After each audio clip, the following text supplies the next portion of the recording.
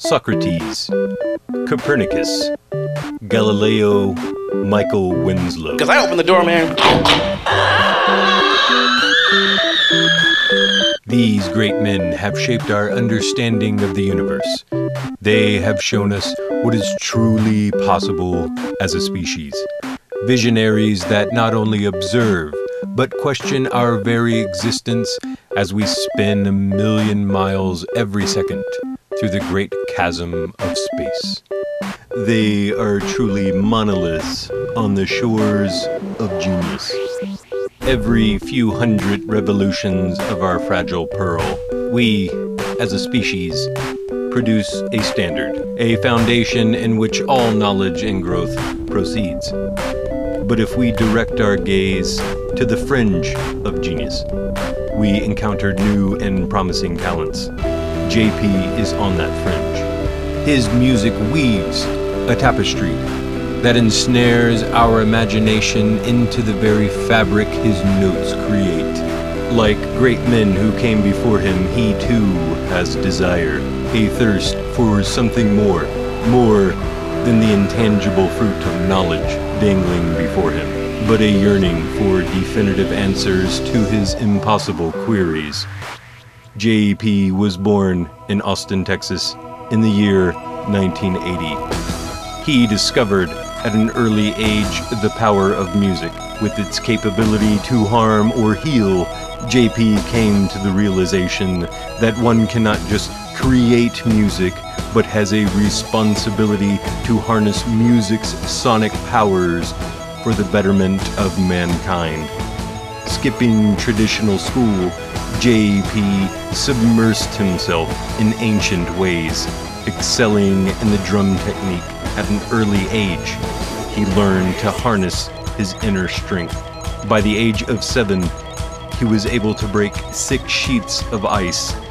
After mastering martial arts, he was sent away from his dojo in hopes of spreading discipline and mercy in his travels. Science would consume him for the next chapter in his life.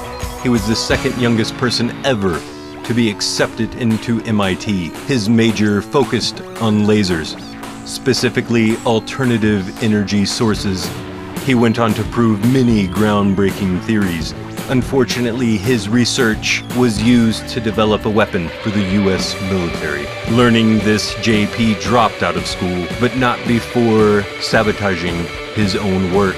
Fed up with man and his contemptible ambitions, he set out to touch the stars. He enrolled in space camp. For weeks, he trained diligently, seeking to become the youngest captain of a shuttle mission.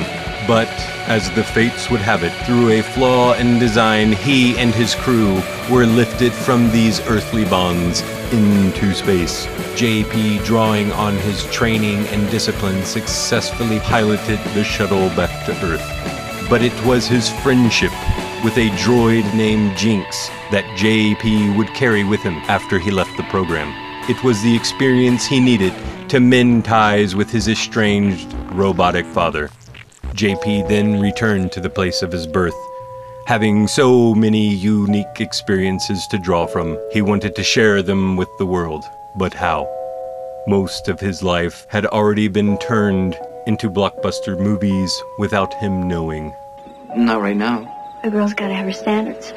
Music would be the key to unlock man's potential for good, for peace, for happiness. He formed a band he hoped would set a new benchmark. Built by Snow released 2 albums.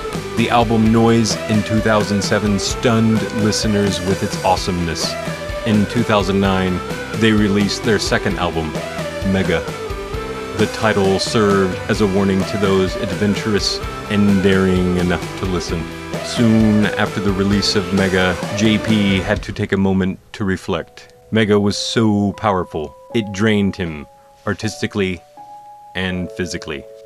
But knowing his responsibility, he pushed on. From the comfort of his home, he continued his work, always finding the boundaries of what is sonically possible and taking a bold step over that line drawn in the minds of the listeners.